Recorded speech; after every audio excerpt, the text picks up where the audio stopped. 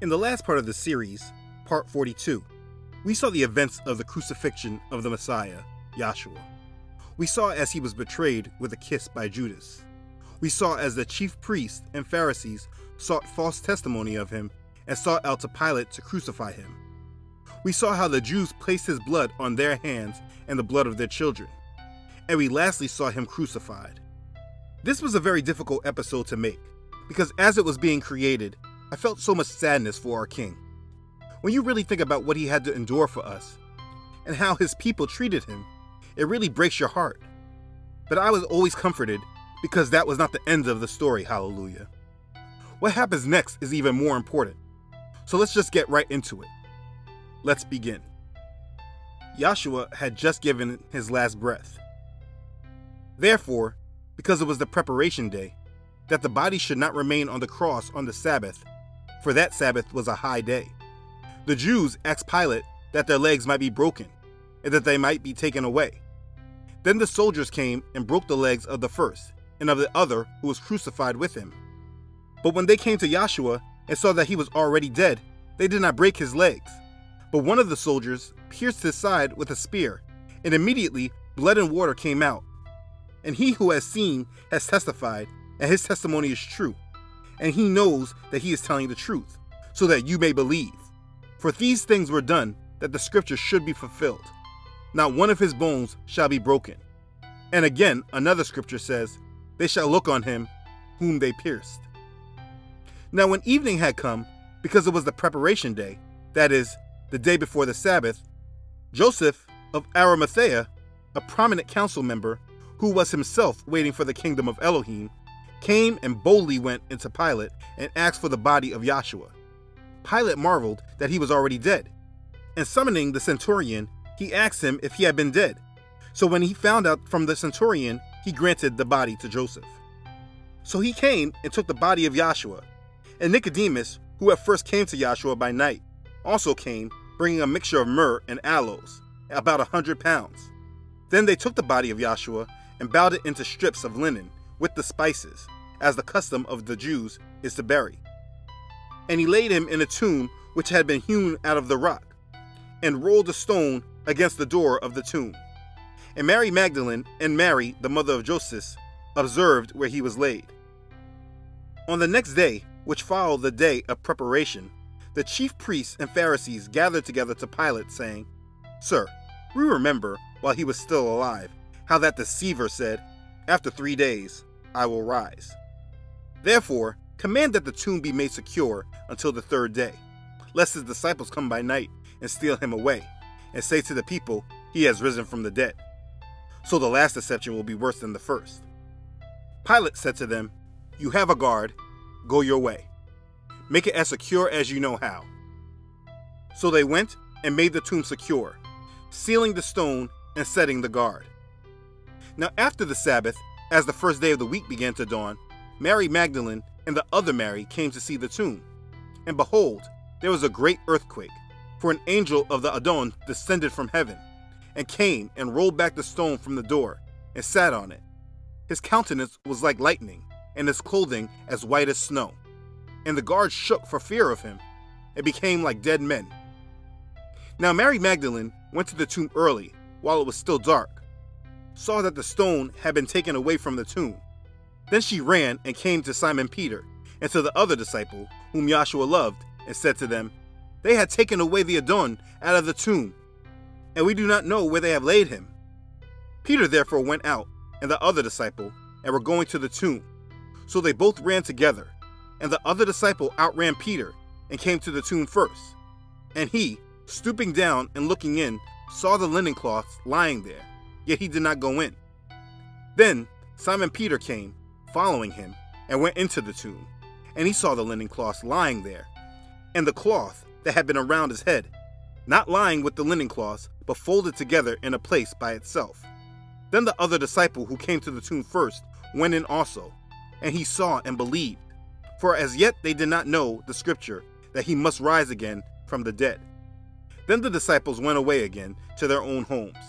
But Mary stood outside by the tomb weeping. And as she wept, she stooped down and looked into the tomb. And she saw 2 angels in white, sitting, one at the head and the other at the feet, where the body of Yahshua had lain. Then they said to her, "Woman, why are you weeping?" She said to them, "Because they have taken away Adonai, and I do not know where they have laid him." Now when she had said this, she turned around and saw Yahshua standing there, and did not know that it was Yahshua. Yahshua said to her, "Woman, why are you weeping? Whom are you seeking?" She, supposing him to be the gardener, said to him, "Sir, if you have carried him away, tell me where you have laid him, and I will take him away." Yahshua said to her, "Mary." She turned and said to him, "Rabboni," which is to say, teacher. Yahshua said to her, "Do not cling to me, for I have not yet ascended to my Father. But go to my brethren and say to them, I am ascending to my Father and your Father, and to my Elohim and your Elohim." Mary Magdalene came and told the disciples that she had seen the Adon, and that he had spoken these things to her. Now while they were going, behold, some of the guard came into the city, and reported to the chief priests all the things that had happened. When they had assembled with the elders and consulted together, they gave a large sum of money to the soldiers, saying, "Tell them, his disciples came at night and stole him away while we slept. And if this comes to the governor's ears, we will appease him and make you secure." So they took the money and did as they were instructed. And this saying is commonly reported among the Jews until this day. Liars. So Yahshua has resurrected. He conquered death. The resurrection is another sign that Yahshua is the Messiah, the Son of Elohim. The resurrection also validates all the other times Yahshua prophesied of this happening, like in Matthew chapter 16 verse 21, or also in Matthew chapter 17 verses 22 and 23, or again in chapter 20 verses 17 through 19. The Apostle Paul, in his writings to the Corinthians, emphasizes the importance of the resurrection in 1 Corinthians chapter 15. This chapter must be read in its entirety. The resurrection of the Messiah is an integral part of the faith. This miracle is an essential part of the gospel message. Yes, the Messiah died, but more importantly, he has been raised from death. He's not only a suffering servant, but a living Savior. Now the Pharisees attempted to cover this up, but it was really a weak excuse. They wanted to say that the soldiers fell asleep and the disciples came and stole him. This was extremely weak, because by Roman law, if a guard was found sleeping at his post, or if a prisoner escaped, the guard would be put to death. We see evidence of that a few times in Scripture, in the book of Acts.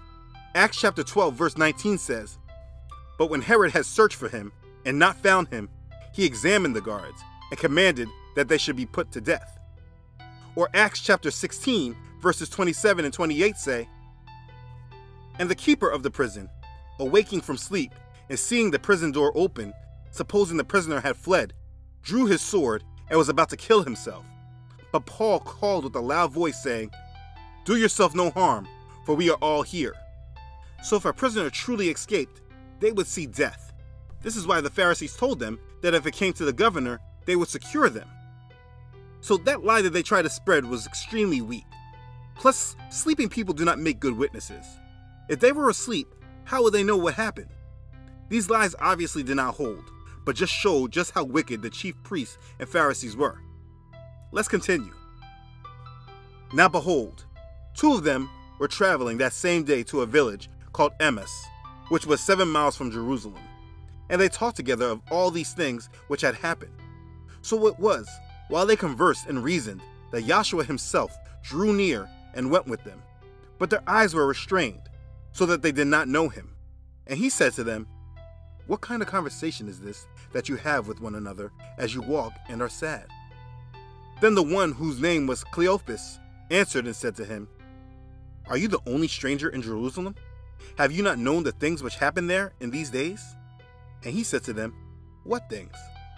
So they said to him, "The things concerning Yahshua of Nazareth, who was a prophet, mighty in deed and word before Elohim and all the people, and how the chief priests and our rulers delivered him to be condemned to death and crucified him.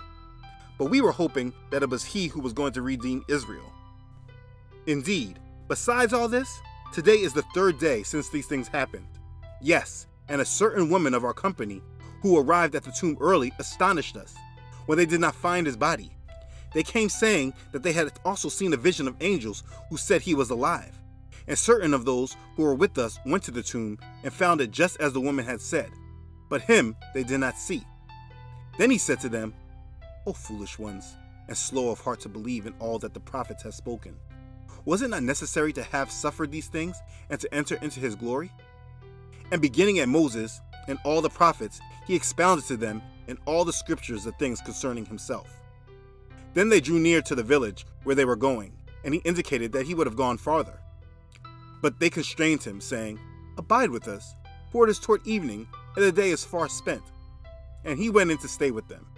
Now it came to pass, as he sat at the table with them, that he took bread, blessed and broke it, and gave it to them. Then their eyes were opened, and they knew him, and he vanished from their sight. And they said to one another, Did not our heart burn within us while he talked with us on the road, and while he opened the scriptures to us? So they rose up that very hour and returned to Jerusalem, and found the 11, and those who were with them gathered together, saying, The Adon is risen indeed, and has appeared to Simon. And they told about the things that had happened on the road, and how he was known to them in the breaking of the bread. Now as they said these things, Yahshua himself stood in the midst of them, and said to them, Peace to you. But they were terrified and frightened, and supposed they had seen a spirit. And he said to them, Why are you troubled? And why do doubts arise in your hearts? Behold my hands and my feet, that it is I myself. Handle me and see, for a spirit does not have flesh and bones, as you see I have. When he had said this, he showed them his hands and his feet. But while they still did not believe for joy and marveled, he said to them, Have you any food here? So they gave him a piece of broiled fish and some honeycomb, and he took it and ate in their presence. Then he said to them, These are the words which I spoke to you while I was still with you, that all things must be fulfilled which were written in the law of Moses, and the prophets, and the Psalms concerning me. And he opened their understanding that they might comprehend the scriptures. Then he said to them, Thus it is written, and thus it was necessary for the Messiah to suffer, and to rise from the dead the third day, and that repentance and remission of sins should be preached in his name to all nations, beginning at Jerusalem. And you are witnesses of these things. Behold, I send the promise of my Father upon you. But tarry in the city of Jerusalem until you are endued with power from on high. And when he had said this, he breathed on them and said to them, Receive the Holy Spirit. If you forgive the sins of any, they are forgiven them. If you receive the sins of any, they are retained. Now Thomas, called the twin, one of the 12, was not with them when Yahshua came. The other disciples therefore said to him, We have seen the Adon. So he said to them, Unless I see in his hands the print of the nails, and put my finger into the print of the nails, and put my hand into his side, I will not believe. And after 8 days, his disciples were again inside, and Thomas with them. Yahshua came, the doors being shut, and stood in the midst, and said, Peace to you. Then he said to Thomas, Reach your finger here, and look at my hands, and reach your hands here, and put it into my side. Do not be unbelieving, but believing. And Thomas answered and said to him, Adonai, and my Elohim. Yahshua said to him, Thomas, because you have seen me, you have believed. Blessed are those who have not seen and yet have believed. And truly Yahshua did many other signs in the presence of his disciples, which are not written in this book. But these are written that you may believe that Yahshua is the Messiah, the Son of Elohim, and that believing you may have life in his name. Thomas is like many today. They won't believe it until they see it firsthand. Thomas was blessed because he was able to see it firsthand with his own eyes. He even felt him. But Yahshua tells him that we are blessed because we have not seen and yet have believed. John wrote this book so that we know that Yahshua is the Messiah and the Son of Elohim. Believe and you will have eternal life. Yahshua continued speaking, saying, All authority has been given to me in heaven and on earth. Go therefore and make disciples of all the nations, baptizing them in the name of the Father, and of the Son, and of the Holy Spirit, teaching them to observe all things that I have commanded you. And lo, I am with you always, even to the end of the age. Amen. And he said to them, Go into all the world and preach the gospel to every creature. He who believes and is baptized will be saved, but he who does not believe will be condemned. And these signs will follow those who believe. In my name they will cast out demons. They will speak with new tongues. They will take up serpents. And if they drink anything deadly, it will by no means hurt them. They will lay hands on the sick, and they will recover. And this is the Great Commission. All authority rests on Yahshua, because he has authority over all. Everyone needs to hear his gospel. We are to go into the world and preach the gospel to every creature. If you have ever heard that salvation is only for Israel, please go directly back to these scriptures. Matthew chapter 28 verses 18 through 20 and Mark chapter 16 verses 15 through 18. He sent us into the world to teach of this good news. He who believes will be saved. He who doesn't believe will be condemned. Remember this and believe in salvation through Yahshua the Messiah. After these things, Yahshua showed himself again to the disciples at the Sea of Tiberias, and in this way he showed himself. Simon Peter, Thomas, called the twin, Nathanael of Cana in Galilee, the sons of Zebedee, and 2 others of his disciples were together. Simon Peter said to them, "I am going fishing." They said to him, "We are going with you also." They went out and immediately got into the boat, and that night they caught nothing. But when the morning had now come, Yahshua stood on the shore, yet the disciples did not know that it was Yahshua. Then Yahshua said to them, "Children, have you any food?" They answered him, "No." And he said to them, "Cast the net on the right side of the boat, and you will find some." So they cast, and now they were not able to draw it in because of the multitude of fish. Therefore, that disciple whom Yahshua loved said to Peter, "It is the Adon." Now when Simon Peter heard that it was the Adon, he put on his outer garment, for he had removed it, and plunged into the sea. But the other disciples came in the little boat, for they were not far from land, but about 200 cubits, dragging the net with fish. Then as soon as they had come to land, they saw a fire of coals there, and fish laid on it, and bread. Yahshua said to them, "Bring some of the fish which you have just caught." Simon Peter went up and dragged the net to land, full of large fish, 153. And although there are so many, the net was not broken. Yahshua said to them, "Come and eat breakfast." Yet none of the disciples dared ask him, "Who are you?" knowing that it was the Adon. Yahshua then came and took the bread and gave it to them, and likewise the fish. This is now the 3rd time Yahshua showed himself to his disciples after he was raised from the dead. So when they had eaten breakfast, Yahshua said to Simon Peter, "Simon, son of Jonah, do you love me more than these?" He said to him, "Yes, Adonai, you know that I love you." He said to him, "Feed my lambs." He said to him again a 2nd time, "Simon, son of Jonah, do you love me?" He said to him, "Yes, Adonai, you know that I love you." He said to him, "Tend my sheep." He said to him the 3rd time, "Simon, son of Jonah, do you love me?" Peter was grieved because he said to him the 3rd time, "Do you love me?" And he said to him, "Adonai, you know all things. You know that I love you." Yahshua said to him, "Feed my sheep. Most assuredly, I say to you, when you were younger, you girded yourself and walked where you wished. But when you are old, you will stretch out your hands, and another will gird you and carry you where you do not wish." This he spoke, signifying by what death he will glorify Elohim. And when he had spoken this, he said to him, "Follow me." In this part, we see the restoration of Peter. In the last part, we saw Peter deny Yahshua 3 times, just as Yahshua prophesied earlier. Yahshua asked him 3 times if he loved him, and gave him duties to fulfill each time. Yahshua gave him the task of feeding his lambs and taking care of his sheep. You see, expressing love for the Messiah is not about saying it in words, but also in your heart, which is shown through your actions. Expressing love for him implies accepting a duty to the work of Elohim and to be faithful. Peter had difficulty with this faithfulness. As Yahshua was getting ready to depart, he wanted commitment from Peter, which Peter gave and assured the others of the bond between Peter and Yahshua, demonstrating Yahshua's forgiveness of Peter. Peter was restored to a position of leadership in the ongoing ministry of the gospel. It was also prophesied that he would suffer for it as well. This expectation is not isolated to only Peter. Don't get so comfortable in church today without having the expectation of sacrifice. The same persecution may come to you, and you must make sure you are committed to Yahshua the same way and learn from Peter's mistakes. Now, when he had spoken these things, while they watched, he was taken up, and a cloud received him out of their sight.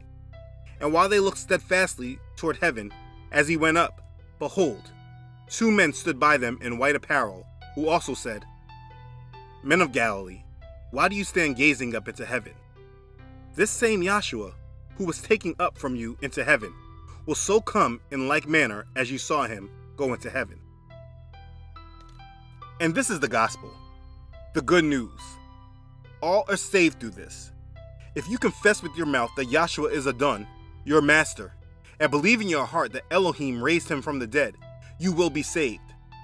Messiah died for our sins in accordance with the scriptures, and was raised on the 3rd day in accordance with the scriptures, so that we can be justified through him to the Father.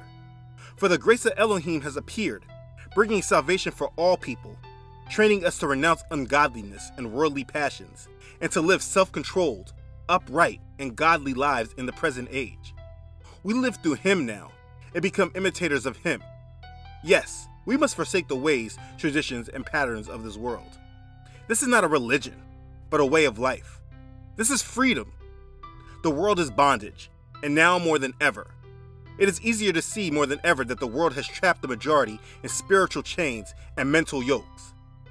As a majority, the world denounces physical slavery, as they go deeper into their bonds of mental slavery. Faith and belief in the Messiah are the only way to loosen these chains, and this is a huge benefit we obtain in our present lives, along with having peace that he only can give, having love even though everyone else doesn't know how to show it, along with joy and peace even though the world around you is shattering. This is life in abundance, and you know for sure there will always be someone there for you. That's your benefit while living in this present age. But even more than that, you have the blessed hope. This is what we are waiting for. One day we will all be judged, and those who have lived through him will be justified to the Father through Yahshua. We are redeemed through him. Your name will be written in the book of life. Everyone not found in the book of life will be thrown into the lake of fire. This is the condemnation. It's very easy to live today and pay this no mind, because the world has placed many distractions in front of us that have taken priority in people's lives instead. But these distractions do not stop this from happening. It only distracts many from doing something about it. If you are watching this, you have been called to commit your life to the Father. Believe in Yahshua and live through all he has said. Ensure your name is written in the book of life. There is nothing more important, and make sure you live like you know this as well. Ignorance and distractions will never be an accepted excuse, so don't let it be a factor. Live through Yahshua and forsake the ways, traditions, and patterns of this world. For those that have already done so, continue to grow your relationship and strengthen yourself in things you're weak on. Grow in love and be patient. Redemption is nigh, and you must continue to trust in him. We will all be redeemed soon, so continue to guard yourself and be led by the Holy Spirit. Continue to go out and preach the good news, even though it seems others are not listening. Continue to protect your children from evil and raise them through the strictness of the word. Continue to grow in knowledge and discernment and look for the traps that Satan is laying for you. If you have watched this series from part 1 through this current one, part 43, you have been presented with a presentation of the scriptures that has led you to the good news. This is the good news that will bring you redemption, so please live through it. This series is not done though.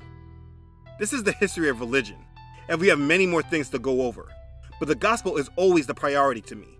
So now that it is covered, we will now go into the creation of the church that is told through the book of Acts, and then we will cover the Roman Catholic Church, Islam, Mormonism, Jehovah's Witnesses, etc. So please stay tuned. But you have been presented with the gospel of Yahshua HaMashiach, the Messiah. Receive your salvation through him today. Okay, thanks again everybody for watching. If this has blessed you, please do not forget to like it and share it with others. If you have not already done so, do not forget to subscribe to this channel. I upload every Friday. Don't forget to follow this ministry on Facebook and Instagram. As always, I'd like to thank all who support this ministry. Your contributions truly bless this ministry. I am always humbled by your support. Thank you for your obedience to Yahweh's call on your heart. I'm so thankful for him and you. Be blessed. Okay, thanks again everyone for watching. I love you all.